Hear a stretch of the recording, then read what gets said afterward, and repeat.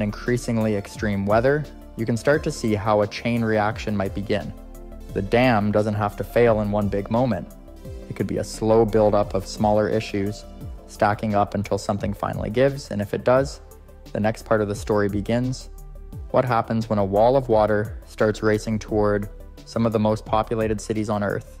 That's what we'll explore next. If the Three Gorges Dam were to collapse, the destruction would be unlike anything China or the world has ever seen.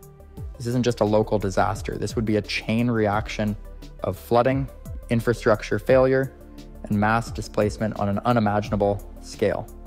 To understand how devastating it could be, we have to follow the water step by step, city by city, hour by hour. The first to be hit would be Yichang, the city closest to the dam. Yichang sits less than 40 kilometers downstream. Within minutes, a wall of water tens of meters high could crash into its streets, wiping out homes,